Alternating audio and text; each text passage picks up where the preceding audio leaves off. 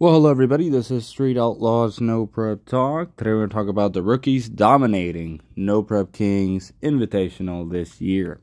Now, footer goes directly to their foot owners. Please subscribe and comment and stay tuned for a lot more videos coming. All about the Street Outlaws No Prep Kings race series and all the other Street Outlaw shows. So, this is something that nobody saw coming. And I don't care what anybody else says. Nobody saw two rookies in the Invitational because they've been racing for a long time.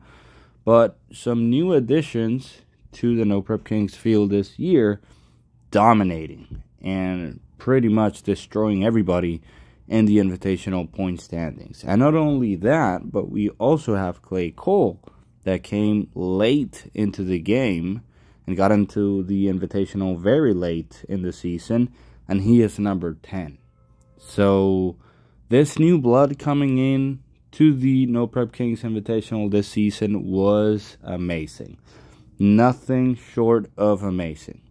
We have Damon at number 1, Nate Saylor at number 2, and we have Clay Cole at number 10. That speaks volumes of their programs. They definitely have a good car, good engine program. Obviously, they're good drivers, and they also have good crews. And the fact that they beat in the Invitational standings a lot of veterans, even Ryan and Kai in Damon's and Nate's case, that's insane. Because they came into the game and they did better than the other guys in the Invitational class. So, nothing short of amazing. They definitely put in the work. Nobody saw this coming, because we've all been saying that Ryan's going to dominate, Kai's going to dominate, Jim Howe's going to dominate, etc. But they came into the Invitational this season, and they destroyed everybody, at least on Saturday. They both won grade 8s.